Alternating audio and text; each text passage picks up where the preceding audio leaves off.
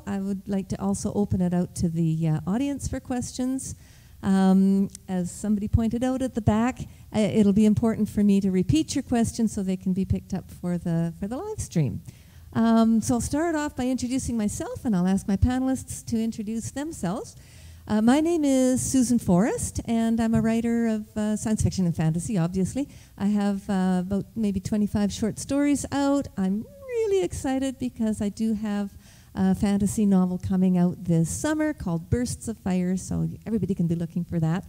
I also edit and I also teach. And I think that's plenty. So could I turn it over to maybe start with Kate and work our way down? Hi, everyone. Sorry, did I have... it must have been in the hallway. I'm Kate Heartfield. I'm a writer from Ottawa, Canada, and I write a lot of things in historical settings. The two things that I have this year on the Nebula ballot are both historical. Alice Payne Arrives is a time travel novella, and the game, The Road to Canterbury, is set, as you might expect, in Chaucer's England. And I also have a historical fantasy novel out, so I seem to go to the past quite a bit in my speculative fiction. I'm really happy to be here. I'm Anne Mohanraj. I also have a fair bit of historical work I draw on. I'm probably most known in the field. I founded Strange Horizons, and I run the Speculative Literature Foundation, which gives grants to writers. But in terms of my writing, I write for Wildcards, which is George R. R. Martin's superhero series, which is hopefully coming to Hulu soon.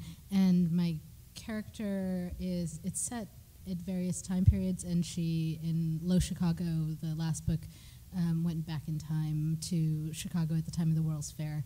And so that involved a fair bit of research, and it was super fun to do. I have a mainstream novel, Bodies in Motion, which starts in Sri Lanka in the 1940s, and I had to do a lot of research for that.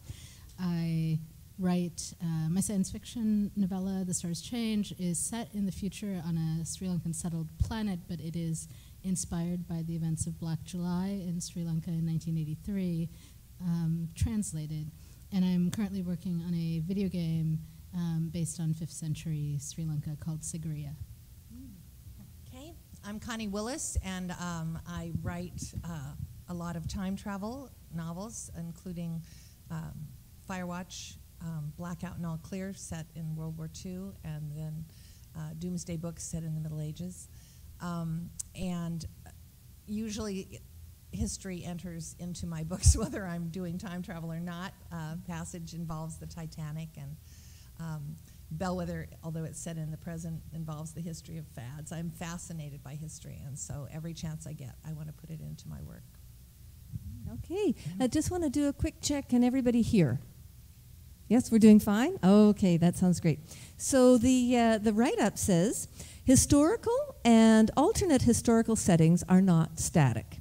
How do the thematic concerns of writers in 2019 inform the way they imagine and reimagine stories set in or inspired by Earth's history? So I think I do have a bunch of questions here, but I'm just going to ask my panelists to jump in with your opening thoughts on the topic. How do thematic concerns, your concerns as writers, how does that inform the way you imagine and reimagine your stories? I can talk about one problem I ran into, so maybe that's illustrative. So for the video game, we're working with 5th century Sri Lanka, and there's a historical record that was kept by monks. So we have some data about Sigiriya, which is this place you can visit in Sri Lanka. It's a kingdom, a palace that was built on top of a tor. It's about 3 times as high as Notre Dame, so you can visit and you can climb it. And the king ruled there for 18 years and built pleasure gardens and so on. So when you're writing fiction set in that era, you are dealing with, first of all, there's a lot of mythology and stories that have been told about it already. So the people who are familiar with it have a set of preconceived notions that you know, he's generally seen as a coward. If I want to write him differently, I'm going to be pushing back against what people assume about him. but also for myself, I write a lot of LGBT fiction, and we're writing a story that is probably going to have some queer characters, and thinking through. I had a conversation with a Sri Lankan writer friend who's actually on the panel next door right now, but he was a little worried when I said that I'd be queer characters, because he was worried that I'd end up writing something that was glorifying Sri Lanka's past, right? Like creating this idyllic vision of ancient Sri Lanka where everything was okay and people were very accepting, when in fact there is a lot of anti-LGBT feeling, and so it was we had to kind of talk out how to navigate that, right? How to responsibly put these characters in the story in a way that I think they would have been there back then, without making it seem glorified, if that makes sense. Does that, right? Without making it seem easy either. Like they probably would have encountered a lot of hostility, right? So I don't know if that's a helpful way into this at all. Yeah, I think representation is one big answer to that question. It's not the only one, but definitely there are stories that have not been told, or have not been told enough, or have not been told by some people in history, and our view of history is always changing. So I think that's one aspect that comes into it, is that how for example, right now in medievalism, there are a lot of people who are trying to claim medieval Europe, for political purposes, and it's not a neutral thing. What happened in history is not a neutral thing in 2019. So I think that has to inform our fiction as well. And then also just, I think, just telling the same stories but in new voices. I think about books like Wolf Hall, which isn't speculative but as historical fiction. And the story of Thomas Cromwell has been told many times. It's a very familiar story. That book doesn't change history, but it's speculative in the sense that the inner life of that character is told in a new way and in a new voice. And so there are always going to be new authors and new voices all the time. So I don't think we ever really run out of stories from the past. One of the hardest things to get right, I mean, people talk whenever they're writing historical fiction, they're always talking about getting the details right. And it's essential to get the details right, because if you don't, first of all, you'll get thousands of emails. So you don't want that. And on a more deep level, you don't want to make mistakes, because you're trying to truly evoke a time in the past, and you want it to be real. And if people spot errors, that kicks them out of the spell that you've been trying to cast, makes them realize that, well, you don't know what you're talking about, and that they're not really in the Middle Ages, or they're not really in the Blitz, or wherever, and it makes it much more difficult for you to tell your story and so on. But far more important than getting the details right, the physical details, I think, is getting the attitudes of the people right, and trying to get into the heads of the people. The past is a different place, and people did not believe the same things at any given point. And we tend to, I have very strong opinions about what changes and doesn't change in history, and everybody has their own set of different opinions about that. But you have to figure out the things that change and don't change, and then you have to work from that. If people, in fact, were completely different from us in medieval England, then there's no point in telling their stories. There are no points of connection. There's no comparison between us and them. On the other hand, you can't have them having modern attitudes. It doesn't matter if you get the clothes right, and the shoes right, and the horses right, and the saddles right, if you screw up the people. And their attitudes were very, very different. And you also can't treat their attitudes with contempt. You can't say, well, the morons back then believed this and this and this. If you come in it with that attitude, you'll never capture what you want to. They took their beliefs deadly seriously. Just like we take our beliefs deadly seriously. And it's something that you have to somehow figure out a way to get inside the heads of the people. And if you err too much on the side, I read a wonderful book by A.B. Guthrie, not a science fiction novel, but he wrote a series of Western novels, and the first one was about a trapper called the Big Sky, trapper in the 1810s to 1840s, the early days of exploration in the Western United States by Europeans. And I'm sure he is absolutely dead on accurate. I trust A.B. Guthrie completely, but I hate his characters. I hate them. They're way too brutal for us. Their attitudes are simply, I can't fit my head around them. I know it's probably true, but there's just it's like, why am I reading about these awful people? And yet, that's one extreme. The other extreme is, I think it's too long ago now, but horrible, like TV miniseries that they used to have in the 70s there was one on the Civil War and there was another one on the West. Or Dr. Quinn, Medicine Woman, for instance, where everybody has these super modern, enlightened attitudes, but old-fashioned clothes and old-fashioned horses. And that's one awful end, and the other end is here. And striking that balance, I think, is one of the hardest things that you deal with when you're trying to write anything said in the past. So you know what question I'm going to ask. So how, right? Because I think you're absolutely right. I think that you've nailed actually one of the questions that I had on my piece of paper here, is that you have people with modern attitudes that have a great deal of difficulty getting into a mindset from a different period that could be so very different in terms of racism, sexism, and all the other isms, right? So how do you then take that reader by the hand and bring them into an understanding of those attitudes in a way then that we can examine that milieu and those events and access them? I might warn us all to be a little careful. I think there's often a tendency to think of it as a progression and like from less enlightened to more enlightened. So just... Amen. We have to be careful about that, right? Yes, that, you think about... If I think about my great-grandmother in a fishing community in Sri Lanka, she had to deal with a lot of sexism and constraints on her life in some ways, but let's say that all the men in the village are out on the boats for 14 hours a day. Well, the women are going to have their own society, essentially, with a lot of power, and in some ways maybe more power than you might see in, the Oak Park suburb where I live right now, among some of the stay-at-home moms and the things that they're dealing with, right?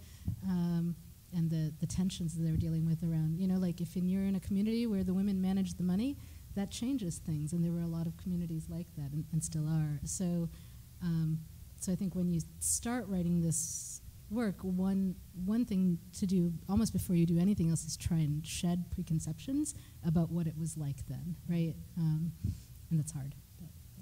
But even consciously being aware of that helps, I think, right? So. Yeah, I was just going to add that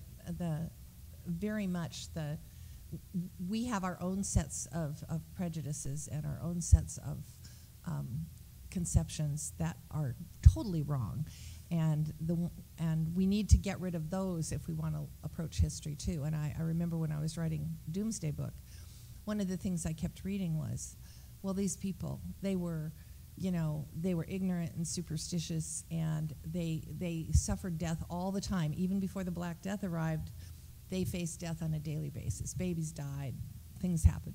So therefore, they didn't care anything about their children. And I'm like, wrong, so wrong. And yet the contemporary accounts show just the opposite, and they show just how shattering these events were to people, because they did care exactly the way we care about our children. They cared about their children. So we make these assumptions. We also make, the biggest one that I keep finding over and over in every period of history, if you can't read, you are dumb. Illiterate means ignorant to many, many historians, more than it should. It doesn't, they're not equivalent at all. There are many pre-literate and illiterate societies. And it has nothing to do with the IQ of the people, but that's an assumption that we tend to make because reading is such an essential skill for our society. So, and like you were saying about the grandmother and stuff, my grandmother could outdo me at, shelling peas and canning fruit and doing all kinds of, taking apart a chicken, which I have never mastered, and things. I can do many, many things that she can't, and young people can do many, many, many things that I can't. But each person has the skills they need for their society. So I think the first thing we need to get rid of is our sort of obnoxious sense of superiority. I always call it tempocentrism, Nice. We feel superior because we, of course, know more. And I'm like, okay, let's take America right now, and let's introduce the plague. And let's have it move so fast, like it moved in Europe, that it overwhelms the hospital systems within 2 weeks. Now, how are we going to do as compared to how they did? And I have a sinking feeling it's not any better, and maybe worse. So it's real easy to judge. So I think keeping that judgment is, I'm not saying we can't think that things are wrong, because obviously things are wrong. Some things are wrong. But we have to, when we're approaching history, I think we really have to be careful of bringing our own prejudices to it, too. Yeah, I am in complete agreement, and that stripping away, I think, of what we've been taught, in a very deliberate and conscious way, I think is always the first step of the how for me. My novel Armed in Her Fashion is about women in Flanders, and one of the central plot points of the novel is that the rights that widows had in the early 14th century in Flanders were different than the rights that widows had in France at the same time, which is a lot more complex than this sort of narrative we have that women had no rights and then they got lots of rights, which is not at all how it happened in different places and different times. There were Right. different laws for different reasons. So I was able to write a very deliberately feminist book about the 14th century, but I was very careful to make sure that all of the women's rights in that book were based on contemporary sources and contemporary laws, and I'll always return to primary sources just so that I can, if someone comes to me and says, well, you have a trans person in this book, I can say, well, here's the example that I actually took this from history, and I base my characters on real people quite a bit, or on amalgams of real people, and that way I think I can do that job of trying to look at all of the stories in a given society without kind of just imposing the way that their stories would be today. It's not easy, but I think going back to the contemporary accounts is always best. It's so much fun. I mean, that's, Right. We love it, right? So I think, This is all, we're lying. The whole point is we get to lay on the couch and read books. yes, exactly. Yeah. It's great.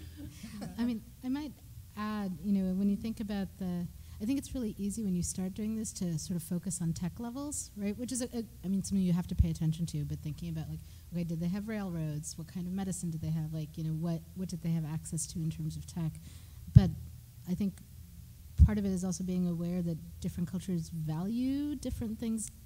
So for an example, my mom got married at 18 and had me at 19 in Sri Lanka, and didn't go to college. She had 2 more kids, was a stay-at-home mom when we moved here. And at some point thought about it but didn't follow up. But she was fluent in 3 languages because that was standard for her community at the time. You were fluent in English and Tamil and Sinhalese. And she and I struggle for fluency in high school in just one other language. And and they taught math faster in Sri Lanka, right? And so she had calculus at 15 or 16, and when I was flunking calculus freshman year and calling her, she was looking at my textbooks and just bewildered that I was having trouble with it. Didn't understand how I could be having trouble with it because nobody back in the village school had any difficulty with this, right? It was such a default. And so that's a very tiny example. It's contemporary, essentially. It's almost not history, but it's, but I think it's a useful, you have to look at what they had 20 years ago, 40 years ago, 100 years ago, but then also think about place at this. I guess that's what I'm going to is thinking about place at the same time. And then think about other aspects rather than tech. There's a great concept of the cultural iceberg. If you Google, you'll find a bunch of images, and people disagree about what to put where. But the general idea is, so you've got this massive iceberg, but the water line is here. The stuff here is what's visible. This is what everyone you can see. You can see how short are the skirts on the women. You can see what songs do the children do. on the playground, right? Those are all these elements of culture that are evident, and then there's all this stuff under the surface that many of us we don't think about consciously. It's so embedded that it just doesn't come to the surface at all, right? And so if I tell my students that in Berkeley you can be naked in class, they have an ordinance that says you don't have to wear clothes, and it's the middle. And there was apparently one famous guy who went naked for 4 years to all of his classes and carried a towel with him. Carry his pen. In a backpack. Oh, okay. You know, Backpack. Oh, backpack and a towel. Always, keep your towel, right? Yeah. So it's important. But and then I asked the student. I teach at college English, and I asked them, so it's a hot day. Girls, would you take off your shirt? And there's like this moment of where they realize they wouldn't, but they can't tell me why, right? They don't really have a good reason for it, and they know that, and it's this, but they've also never thought about it, right? And, or we talk about yoga pants, right? Which, one of my students was not allowed to wear yoga pants at Home Depot, right? And why or why not, right? She's like, it's so much more comfortable than jeans, but it's not allowed, right? And those really fine distinctions that are often generational.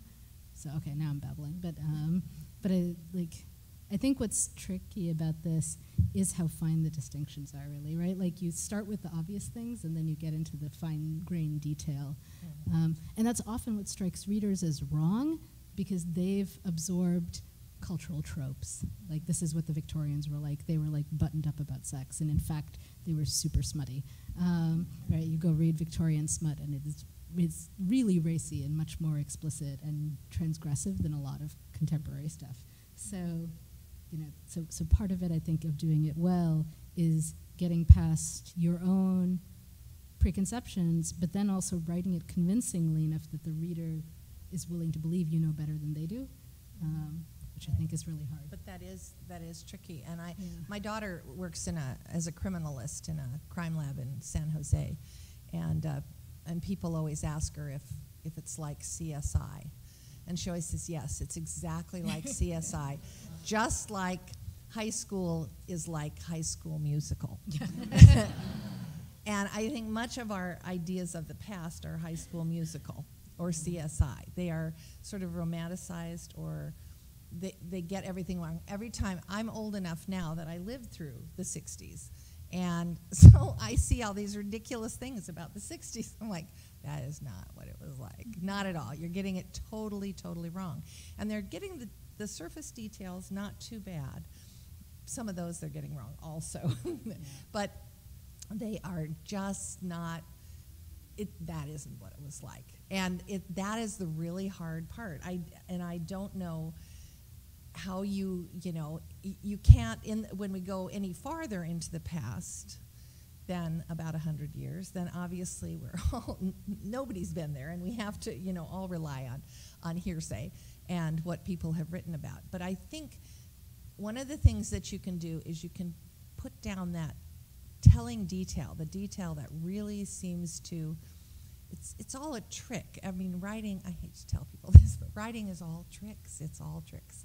And somebody said, after I taught a class on Shakespeare, they were like, well, I always thought he was a great writer, but it's all tricks. And I'm like, yes, it's all tricks. Every writer's thing is all tricks. And one of the tricks is that you present one or two details that are so good that you convince them that you know all the details. You know absolutely everything about this period. And that, I think, is one of the hardest things. And one of the best ways, though, I think, is to show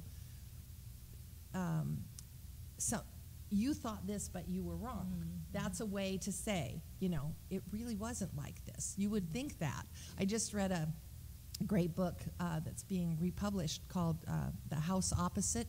It's not science fiction, but written during the Blitz. And the woman lived through the Blitz writing it. So I was so jealous because she didn't have to worry about anachronisms at all because she was writing it at the time, But one of the things that she put in it which was very counterintuitive, was that everybody was consumed with fears, but not about getting blown up. They were consumed with fears that their lover and they would be caught. And if they died, if they were together, and they were blown up, then what would everyone say? Or they were consumed with somebody had said something mean to them while they were serving on the air raid patrol thing, and somebody said a slighting remark, and they're nursing this in their bosom, and they're really, it's like, and her point being, and she should know because she lived through it, that you would think that people would be worrying about being blown up at any second, but in fact, they worry about exactly the same things they always worry about. And the being blown up is just sort of a sideline that's going on out here somewhere. And so that convinced me more than anything else that she knew what she was talking about. Because even people who write about a period that they have actually lived in doesn't mean that they get it right. People frequently get that wrong. But she convinced me that she was very observant and that she had noticed these telling details. Because I think it shocked her and surprised her that she herself was more worried about her personal life, and what this was going to do to her hat than what it was going to do to her body. And as a result, she wrote it down and then was able to pull me along with her as a reader. That's not a very good explanation. No, actually, I think you and Marianne have kind of both kind of answered that question around how do you bring the reader into those other attitudes and understandings. And what I've heard the two of you say, and I think Kate, maybe you said something a little earlier that fits this, that if you can find those details that you can nail and get so convincing that then your reader will follow you. I mean, I would say that's just, it connects to a general writing principle too, right? Like my beginner writing students, they want to write about love, and they want it to be universal, and they want the readers to get how incredibly important love is, and they're all 20 and in love for the first time, right? And so they write about it in big generalities, whether it's fiction or poetry. It's like big generalities, and they're afraid of specifics because they think the reader won't empathize with it. And so we have to really go through that it is those specific details that make it real, and that once you do that, the reader will feel it with you. And they'll feel the universal because you were specific. Because you were specific, right? If I tell you that my husband's his eyes crinkle like right here when he smiles, and I love it. I've loved it from the first day I met him, and he hates it. I don't know. He doesn't like it, and I don't care. It's like, it is, like, I see it, and like, I don't know. And like, I have no like coherent anything about it, but it gives you a little bit of the feeling, right? That complicated feeling. And it's always, speaking of tricks, one of the great things about writing historical settings is that the real stuff that happened is weirder than anything I could ever invent. And it allows me to put all this cool stuff into my books that makes it look like I have an imagination. But it's, I have a book coming out next year set in early 18th century London, in which some of the women are wearing eyebrows made out of mouse fur because that was a fashion at the time. And I would never in a million years have come up with a world in which women wore mouse fur eyebrows. Right? But so we know it has to be true. Exactly. Right? Yeah. Exactly. The weirder something is in a book, the more likely it is to be real. Right. That's very true. I'm just going to throw in one more question, and then I'll be opening it out for people in the audience.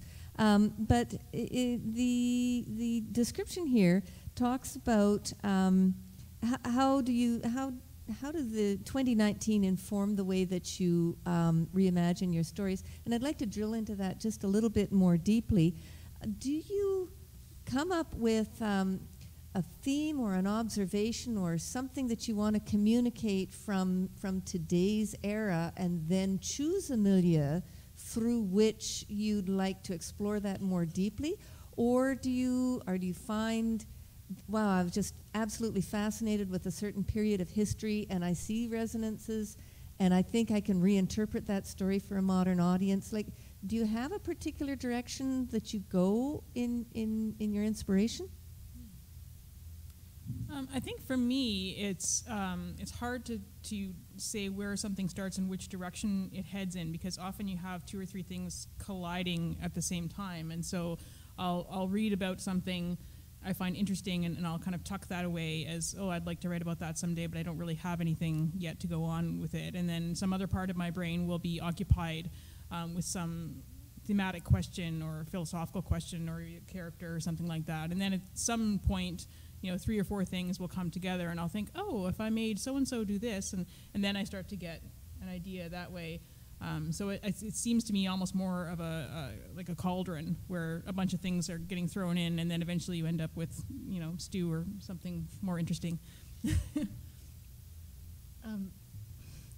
So when I was writing Bodies in Motion, I was in grad school, and I came into my advisor at one point and kind of flopped myself on her couch and wailed that, I was writing these stories and they were all the same, and I was in a total rut. I was just writing the same mother-daughter stuff over and over again. And she's like, it's not a rut, it's your tropes. And I was very excited. I had tropes. So, that was good, right? And so that turned it around. But I think, whether it's... so when I started writing the stories, I was interested in how do the girls who are rebellious teenagers turn into the mothers who are trying to keep their daughters safe and controlling them, turn into the grandmothers who couldn't give a damn about any of society's rules, right? And so that's part of why I approached it historically, so that I could, see that at different stages. But all of that was my concern, right? You were bringing your own obsessions and concerns, whether you're writing historical fiction or futurist stuff. I think that it's all as a means of giving you. There's this idea of cognitive estrangement, that one of the things science fiction does really well is cognitive estrangement. It lets us talk about our current issues through a different lens. That lets you kind of drop your preconceptions, the reader's preconceptions, to see it more clearly, right? Because in our everyday life, we're carrying around all our biases and all of our assumptions, right? So, I was super upset about the Syrian refugee crisis. A couple of years ago, I wrote a story about refugees in space whales, and it's on Lightspeed, I think, and it was a translation that let me get at the issues and maybe reach readers who had already made up their minds not to worry about the Syrian refugees, right, on some level, but they could maybe empathize here. And so I guess whether we go, I don't know if this is part of why you do it or not, but I'm not a heavy researcher. I don't actually enjoy the process. I get impatient. I tend to research kind of as much as I need to. And so for me, it actually always kind of starts with the issues that I want to talk about, and then figuring out if I go backwards or forwards, will that give me a way to talk about it that's going to be more effective than, because I also write contemporary fiction, right? Mm-hmm. So I think the writer is the last person you should ask about what they're doing and how they're doing it and why they're doing it, because they have no idea. We make up a whole bunch of stuff about why we're doing stuff and where the stories came from and how they all evolved, and this is all, I have a feeling we're just kidding ourselves. Every book I have ever written involves rescue. I certainly never sat down to write books about rescue or said, this is going to be a book about rescue, or I am interested in exploring rescue here, or I see rescue as an issue that is something that we should be thinking about today, but it shows up. Your subconscious has its own little tricks and its own agenda when it's writing. And I think that especially with history, I think how that shows up for me is in the parts of history I'm interested in. I'm not interested in all history. There are whole swaths of history I could care less about. But there are others that set these sort of, nerves tingling. The Titanic is one of those. It's mine. I knew the instant I read A Night to Remember when I was 14 that the Titanic meant something and that I should write about it, and that I didn't know what it meant, and I didn't know why I cared about it as opposed to any of 1,000 other shipwrecks or any of 1,000 other disasters, but the Titanic had something for me. And I think history speaks to us, and the relevance it has is that it speaks all the time to us in different circumstances. I've been reading about Oliver Cromwell. No, I am not writing a book about Oliver Cromwell. I would never write a book about Oliver Cromwell. But I've been thinking about Trump a lot. And then just Oliver Cromwell sort of sprang to mind, especially the part where after he died, of malaria, and they buried him in Westminster Abbey with all due honor and pomp and circumstance. And then 2 years later, when the Commonwealth was over, they dug him up. And they hanged him, drew and quartered him, and stuck his head on a pike for 20 years. And this thought gave me great comfort. So I don't know what the parallel is there. I'm just saying. But I think that history is full of lessons and full of resonances and full of things that we're attracted to. But I don't think we always need to articulate that, even when we're writing. I mean, when I set out to write a book about the plague, I didn't necessarily know why it was the plague I was so attracted to, just that I had always been drawn to end-of-the-world stories, and the plague was definitely the closest we ever came to having the end of the world, and was the end of the world for so many, many people. And so, it spoke to me. But as you write, that's the other thing I think you have to do, is let the work. I'm not a touchy-feely, my characters just got away from me, my plot just got away from me, it all just came to me. No, absolutely not. But I do think that the subconscious does have its own agenda, and you should allow the subconscious to be working too, because it makes it, I think, a lot richer when you write. Okay, thank you very much. Why don't we open it out to questions from the audience? I see a fellow right here. It's been probably a decade since I've heard you tell the story about your research for Blackout. All clear. Oh, my ladies. Tell that story when you were in the library. Okay. We have a request from the audience for Connie to tell a story about researching Blackadder. Okay, so I was at the Imperial War Museum because they had a special thing on the Blitz. And I said to my husband, go away and let me take notes. I'll see you at lunch. You go look at bombs and things. And so he went off, and about 10 minutes later he came back and said, you need to come with me right away. I have something to show you. And I'm like, I do not want to go. I told you, I'm working. Leave me alone. And no, this is really good. You're really going to love this. Come on. And I'm thinking very harsh thoughts of my husband at this point. And he drags me off, and it is a free day at the museum. He has found this out for people who worked during the Blitz. And so he has found this little group of elderly ladies in their little hats and their gloves who have come down for the day. And he has bought them all tea and cookies and sat them down so that I can interview them way better than the Blitz exhibit, way better. But what was so amazing about it, and I think this is what you're referring to, I asked maybe like one question, and then they just went, and I just wrote as fast as I could. But they told all these hilarious stories, and they laughed and they giggled. Remember that? Do you remember that? Oh my God, et cetera. And I was like, you guys, you're making the Blitz sound like it was really fun, And they had all been, like ambulance drivers and rescue workers and stuff. And the women said, it was. We were young. We were in London on our own for the first time, and there were all these men. And I thought, I have to rethink whole vast sections of my book, because this had not occurred to me. All I could see from the distance was the fear and the terrible things happening, and the fact that you'd say goodnight to someone, the night before, and then never see them again, or you'd turn a corner, and the fact that you were 5 minutes ahead of your friend meant that you lived and they died. All these awful things, and I couldn't get that out of my head, and the fact that, they were young, and they were in London, and it was really fun, and there were all these men, and that was such a revelation to me. The facts they told me were really cool, and I used a lot of them in the book, but it was more this, living through something isn't necessarily the way we think it's going to be. And people are they manage to be happy under the most bizarre of circumstances. And circumstances where you would not believe that they could be happy. And then they manage to be miserable under the most bizarre of circumstances when you would assume that they had everything and no reason to be unhappy at all. So that I added then that to my list of things I know about history that I need to put in my books. So was that it? Was that the story you wanted? Okay. I know. Well, my husband, he is still working off those husband points. I mean, he is in good with me for years and years and years for doing that.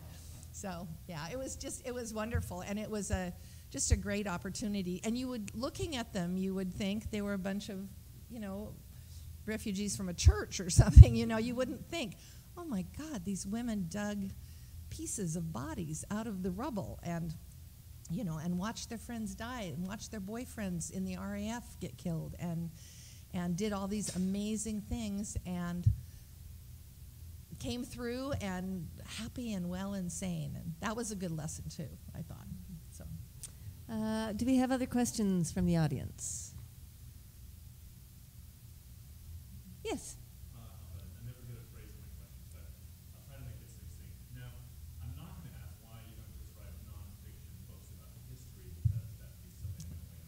But do you feel like you scrutinize the primary source material for your work differently than a historian would who's trying to write a nonfiction book? So the question is, do you look at your primary sources differently when you're writing a fiction book than you would if you were writing a nonfiction book? Differently than a historian would. Okay. Like, do you read more between the lines? Do you believe that this person writing the letter is telling the truth? Or do you just say, these are facts?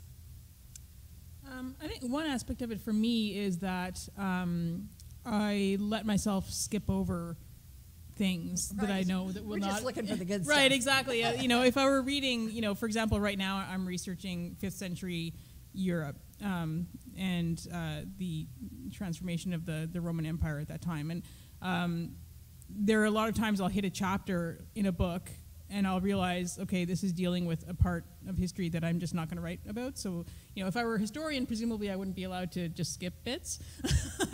But, I do if I get a sense that it's not really relevant to my interests, then I can just keep going that way. So I am kind of looking for particular things, but leaving a little bit of space for serendipity, for sure. So when I was working on that book, I realized I didn't know enough about Sri Lankan history, and so I was lucky enough I was able to do an independent study in grad school. I had a professor who designed a course and met with me every week, and I read another history book, and we started with prehistory and came forward, right? One of the essays he had me read was by Stephen Kemper. It was called in a book called The Presence of the Past, and it was looking at the Mahavamsa is the historical record in Sri Lanka, and it's 2,000 years of written record, right, which is amazing to have access to that. But the essay was talking about how contemporary readers tend to treat it as fact, and it's also a religious document, and so it's very wrapped up in religious ideas of nationalism and who belongs in that country, etc. And it was in fact written by monks who fought for power, and so one group of monks would be in power, and then another would come to power, and they rewrote it, and it was rewritten over and over and over again, right? So what we don't have all those earlier versions. We have the many times rewritten version, and so that awareness, I think, it makes me suspicious of, if you can't talk to the individuals who live through it, anything written down, I actually am really suspicious of it, because you're always thinking about, well, what are the biases that people bring, even unconsciously, sometimes consciously, but when they write down their version of events, right, we know how fickle human memory is, right? You think you saw something, but you didn't, right? What you write down is what made sense to your brain in that moment, right? So I think as a fiction writer, you can use the record as a jumping off point, find some good details, and then tell the story you want to tell. I do also write nonfiction, and when you're writing nonfiction, I think a lot of it is, I've been trying to write some pieces about the Sri Lankan history to give people context for the Easter bombings, and so there it just ends up incredibly nuanced. It's this balancing act between, I want to give people all the nuance and complexity so they don't go away with the wrong impression, but I also want to give them a clear enough through line that if they're not familiar with this at all, they can follow the course of events. And that is, I think, a really tough balancing act. So the people who do this professionally, I have like a lot of, I'm even thinking of in biography, like Julie Phillips' biography of Tiptree. I was super impressed by that book because I felt like it managed to both give you the through line and preserve nuance, which is just so. I'm so glad that she's doing the Le Guin biography. So. Okay, so William the Conqueror's son Rufus went hunting in the New Forest with his buddies, his brother, his younger brother, and his best friend, and then Rufus's best friend, and a bunch of other guys, including a couple of people who worked for church officials, and something went wrong, and Rufus got himself shot with an arrow and left for dead in the forest. And it's like, it's an Agatha Christie. I mean, there's so many suspects that you just can't, everybody hated this guy. And they just left him lying there. His younger brother went shooting off to Winchester to secure the church funds and to declare himself king. He got himself crowned like within moments of this happening. The best friend, supposedly Rufus's best friend, took off at a gallop for France and stayed there until it was safe to come home, where he inherited, oddly enough, huge estates and lots of money, and then from the new king. And then the church officials had somehow been officially notified before the murder actually took place. And so I'm reading all this and I'm thinking, I think I know what happened here. I think Rufus was just a piece of garbage and nobody cared that he died, and everybody was anxious to get rid of him, and he was just, there were too many suspects. So then I read this thing, well, the church leaders were very biased against Rufus because he was not a good Christian, and so they obviously wrote this very biased, account. And they claimed that he had gone straight to the devil, and that when he was buried in Winchester, the tower promptly collapsed on top of him as a sign from God's disapproval and stuff. Now, there's all kinds of junk to get through there, but to me, the through line is they left him lying in the forest. And this has to be accounted for, somehow. How is this accounted for? That isn't what, and the peasants ended up finding his body a couple days later and dragging it off to Winchester for them, which usually would get them, nailed with the murder, right? And because it's really great to have a scapegoat show up, but nobody did, which I'm like, oh, they must have really hated him because they weren't even going to hang a couple peasants, in order to come up with a reasonable excuse for this murder. So, although there's a lot of junk, and there's a lot of bias, and there's a lot of versions, and you're certainly not getting the straight facts. With history, a lot of the time you can figure it out, And I think what historians tend to do is they're like, that old show Dragnet, just the facts, ma'am. And I think they tend to focus so on the facts that sometimes the bigger picture escapes them. And I couldn't get any of the historians I was reading. None of them were committing to how they thought this had happened or what they thought had happened. And I'm like, well, I think I know what happened. And if Poirot were here, we'd really know what happened. And so, I think that that's a difference in approach for fiction writers. They're always looking for the story that's underneath the facts and what the story means. And they may have to delve through all kinds of, lying witnesses or people who had biases or whatever. But it's amazing how often the truth does emerge from history. It isn't true that history is written by the winners, and it isn't true that the farther we get away from the event, the less we know. The reverse is true. Once nobody has a stake in it, the truth can come out. And we know a ton more about the Wars of the Roses, for instance, than we did at the time. And that, we know that Anastasia didn't survive. We learn new stuff all the time, historical stuff. So, but I think with writers, our focus, no matter how much we care about the rest of it, is always on this story. Don't you think? Yeah, I've been thinking, as you're talking, it makes me think of Josephine Tay's book, The Daughter of Time. Oh, God. Right? Great book. Yeah. Such a great book. Dead wrong, but great book. Yeah, exactly. That's exactly what I was just going to say. It's a mystery novel about Richard II, and I enjoy it immensely as that thing because it's unusual and it's an interesting book, and it has its flaws, but it's an interesting mystery novel. I don't want to read that book to learn about Richard II. It doesn't.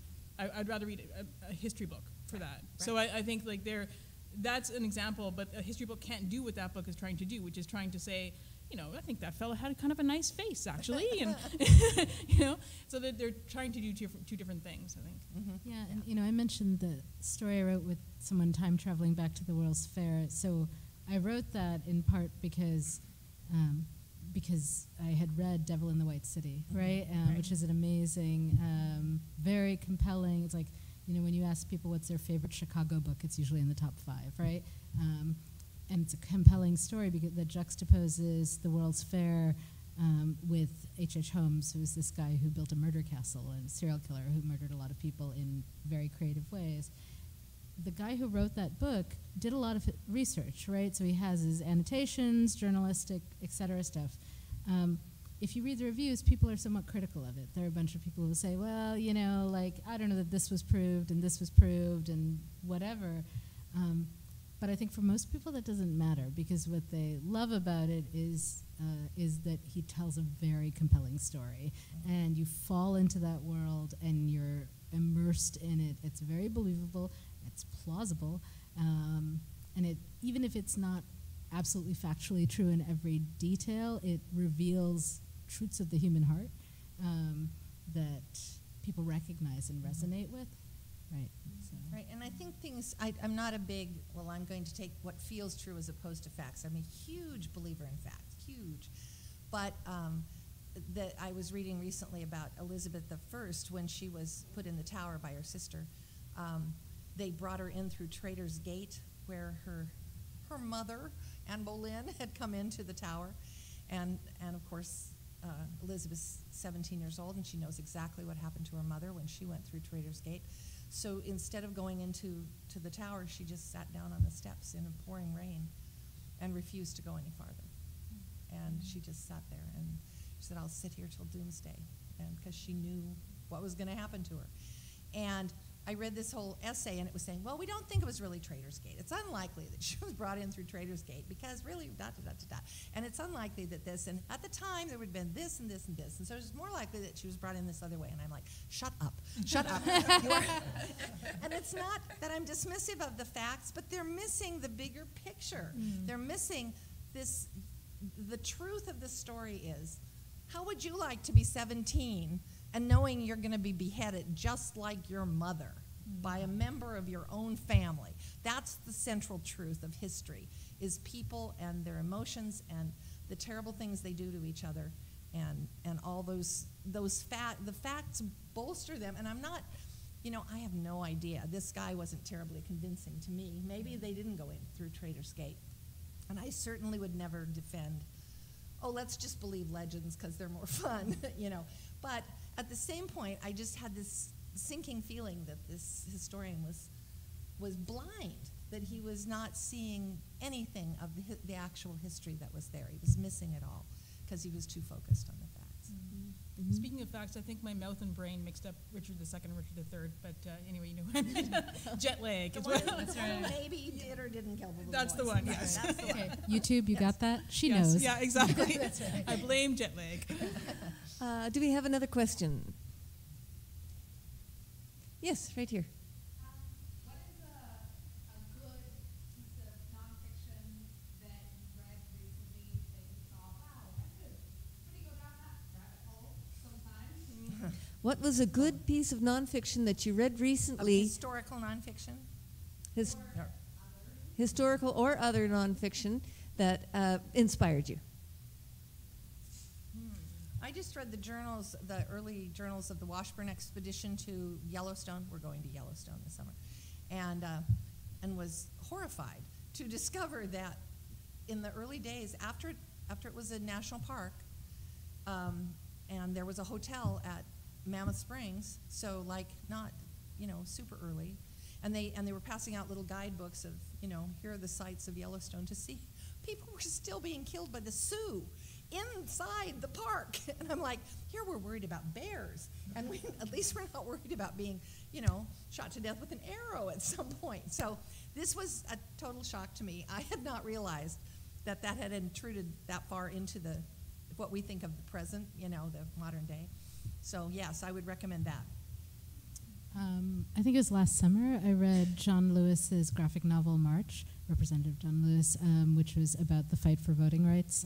And it is incredibly gripping. It's in a lot of detail. There's a lot of factual information in there. Many of the people's names who were part of these various student orgs and so on who were arguing.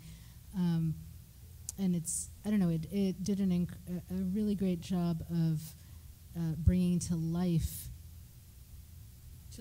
otherwise dry arguments about political strategy, right? It made it very vivid, and I'm working on a project that is I don't know, it's a little bit like Gandhi in space kind of thing, but like trying to argue out how do you make a society progress, right? And so reading that was really helpful in pinning down, well, it really is like local politics, right? It is like you go and you want to have this high-level conversation, but so-and-so over here is really just mad about the stoplight that hasn't been repaired, right? And and that's what you have to deal with if you want to get them to come and show up and possibly get beaten up by the cops in a week, right? And didn't that win the Pulitzer? It seems like it did. I'm not sure. I didn't track it. I wouldn't be surprised. I thought it was brilliant. I think you should. After I read it, I want to just hand out copies to everybody. And I think there's a follow-up one coming called Vote, and I think it's one of the most pressing issues of our time. So I recommend it to everyone. I have a few candidates. I'm reading a book right now called Meetings with Remarkable Manuscripts, and I'm trying to remember the author's name without Googling, but I think it's a unique enough title, they should be able to find it. It's a gorgeous, huge hardcover book full of pictures of manuscripts. We just got the 5-minute note.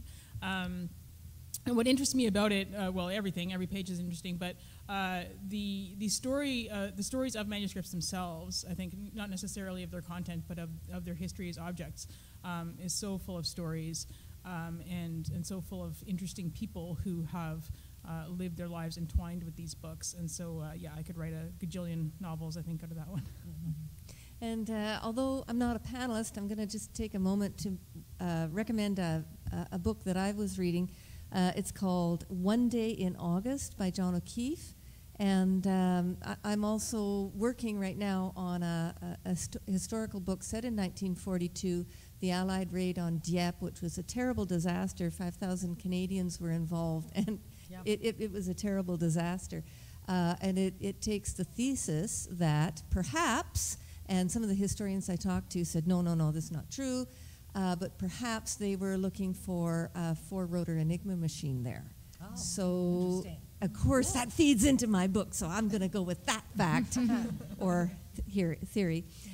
Yes, we did get our 5-minute warning, so could I just maybe ask our panelists to give any, very brief 1 or 2 sentence wrap-up of anything that we maybe didn't cover today?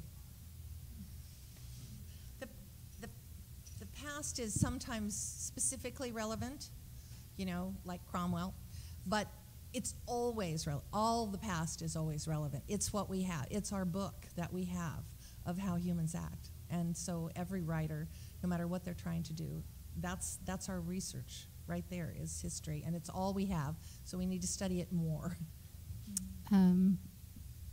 This isn't fiction, but I have a cookbook coming out this summer of Sri Lankan recipes, and there was a lot of food research and food history and thinking through, there's so much knowledge embedded in very, very tiny elements of technique and flavor and so on, right? And so I think it's useful looking at, well, how did this evolve? How did 1,000 cooks over centuries end up deciding, like, this is the right proportion of lime to salt to,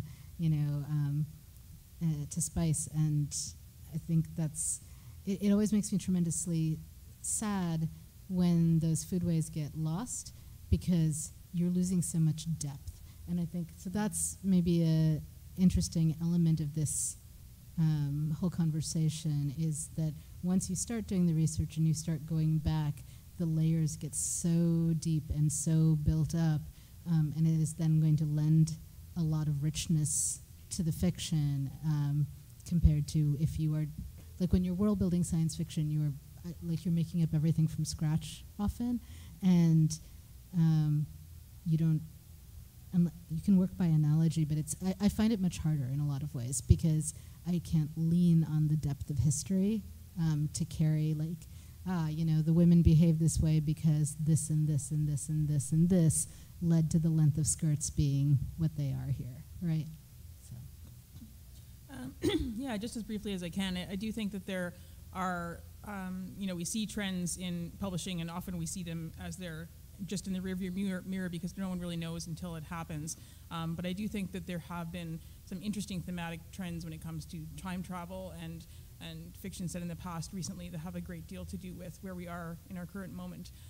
So I think it's a bigger picture than even just any one of us in our particular books. I think it has to do with what we are all writing about as a community as well.